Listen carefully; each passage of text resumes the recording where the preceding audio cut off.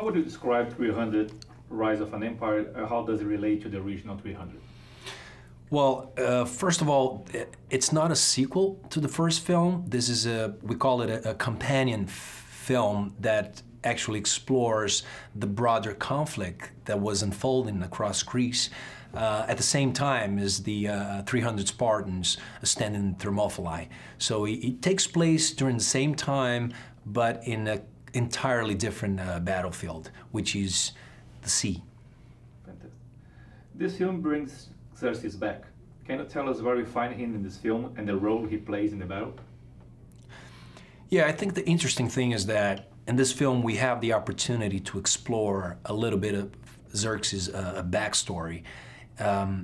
You know, I think that was very stimulating for me because, you know, revisiting a character after 6 years and now trying to bring more humanity, more dimensions to this character. And through this backstory, we learn, you know, about him and we understand where does he come from. So we have him as a man and then we go into a transformation until he becomes the God King that we met in the first film. Who is Artemisia and what is her interaction like with Xerxes?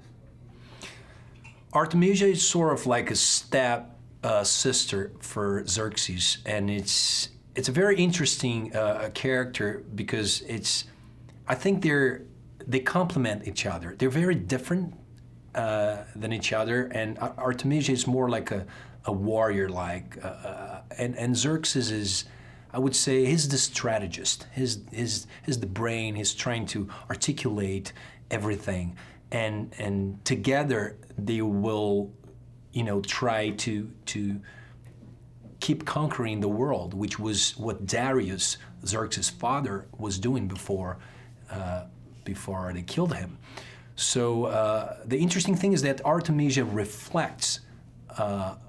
It's sort of like a mirror. She reflects Xerxes' fragilities and vulnerability, which I think it was very interesting to bring, just to bring more humanity to the character.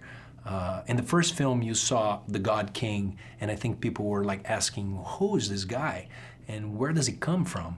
And in this film, I think you're going to have the opportunity to understand, you know, who was Xerxes, who was the man before the God King. What was it like working with Eva Green? Eva was great.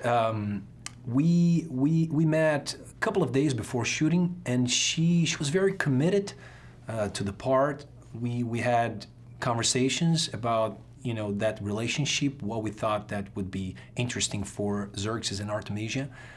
We kind of came up with a little backstory, and you know, it's interesting because we are working together, but I don't work with her directly because, you know, in order for me to play a giant, a 9 feet tall character, I have to work by myself. So I'm constantly talking to a tennis ball.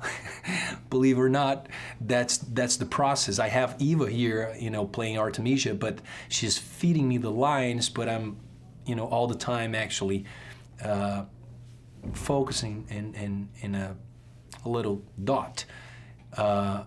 That's just in order to, you know, to have me a 9 feet tall giant. It's interesting. It's a very different way of working. It's much more technical in that way, but I think that it taught me a lot of things.